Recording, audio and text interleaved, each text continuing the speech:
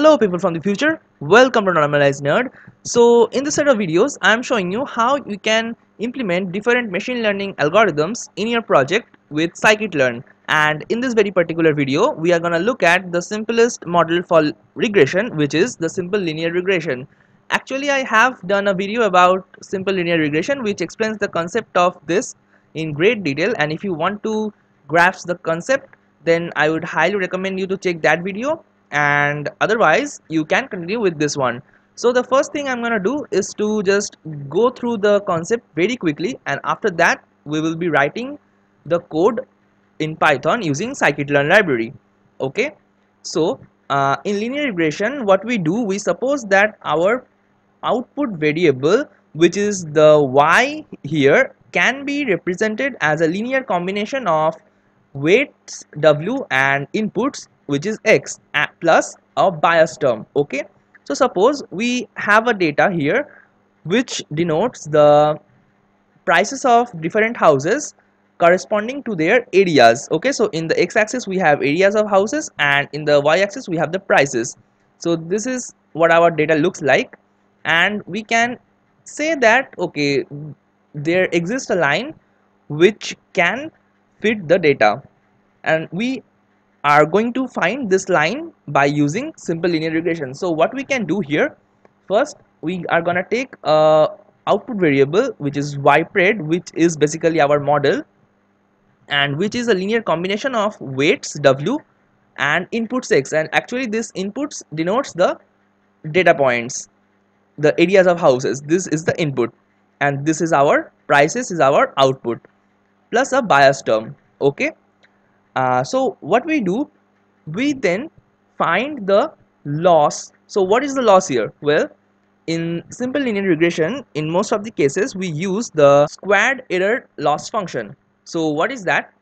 Suppose this is our predicted line, and we calculate the distance between the ground truth. Well, ground truths are actually the original data points, so we find the difference between ground truths and our predicted values, and then we square them.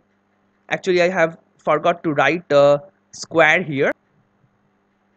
So what we find, we find the difference between our predicted values and the ground truths, and after that we square them, and then we add for this all the data points. So that is the summation for, and after that we just multiply it with a constant factor of 1 by 2. M represents the number of data points, and this is our loss function, and we minimize this loss function, and by minimizing it we find the optimal weights.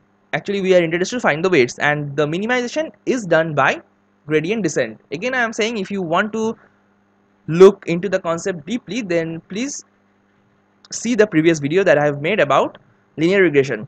So that is the basic idea of linear regression. We calculate the loss function, the squared error loss function, and we apply gradient descent to find the optimal w. So now we are going to jump into the code. Okay, so first we need our data set. Before that, I am going to import our libraries, and I am then going to just read the data set from a .csv file. So this is our data, which contains 5 columns, and the last column corresponds to the output variables that we have to predict, and the 4 columns before that corresponds to our features. And I will provide the source of this data in the description, and then I am going to store all these features in the matrix called x, and all the outputs in the vector y. Okay, and now let me just show you the x. This is x, and this is all the outputs in y. And after that we have to scale our data to avoid any priority towards the higher numerical values or avoid any skewness, and I have actually made a video about feature scaling, so I will put the link of that video in this description, and I'm not going to explain the concept of feature scaling in this video. So this 3 lines actually does the feature scaling for us. So the feature scaling is done, and after that we have to split our data into training set and testing set, because of course we have to train our data and then we have to check the accuracy in our test set. Okay, So for doing that, Scikit-Learn actually offers some beautiful modules which is called as model selection, and from that module I am importing a class called train underscore test underscore split, and after that you can just quickly define your test set and train set by defining four variables: x train, x test, y train and y test, and this will be equal to this method, and the parameters will be your x, the matrix of features, y, your vector of outputs, and the test size. Here I am taking the test size as 0.2, which basically means in our training set there will be 80% of this total data, and in our test set there will be only 20% of data, and I am taking random state as 0. Okay, so by running these two lines we have our x test, x train, y test and y train, and now we are ready to implement our simple linear regression on this data. Okay, so now we have to import some classes from some modules. So from sklearn dot module called linear model, I am going to import a class called linear regression, and then I have to define an object of this class. I am saying the object is as model, and oops, some typo here. Okay, then I have to add the parenthesis, and after that I have to fit our model on the training set only, because obviously we need to train our model from the training set and we are going to test our model on the test set. Okay, so now I'm going to fit it the model, and in the parenthesis I have to give two parameters, one of which is x train and the other one is y train. Okay, and by running these three codes we have actually trained our model, and after that we have to predict the results of our test set, and to do that we can simply define a variable called ypred, and this will be model dot predict, and in the parenthesis I have to pass the x test because we are going to predict on the x test. Okay, let me just run it, and if I just go into the variable section, so this is our predictions, and now we are going to see our ground truths also. So this is actually our ground truth, and you can, by just looking at the result, we can see that how closely they are.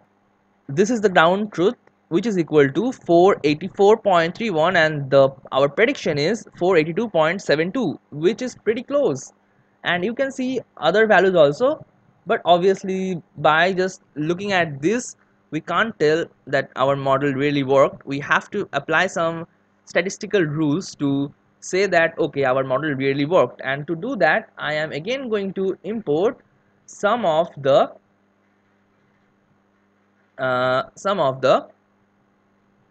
classes from our Scikit-Learn. In this case I am going to import from matrix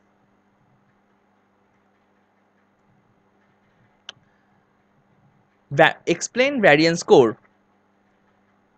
Well, this will help us to calculate the variance score.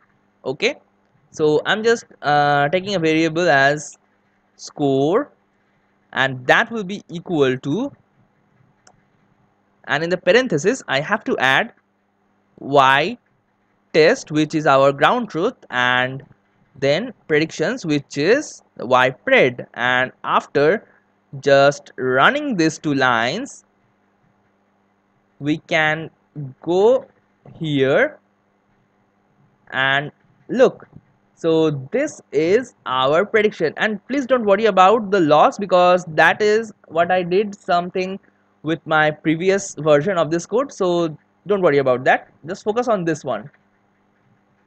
So you can see that the variance score is nearly, this is very close to 1, and that is a good variance score. So we can say that our model really did a good job on this data set. Okay, so that was all for this video.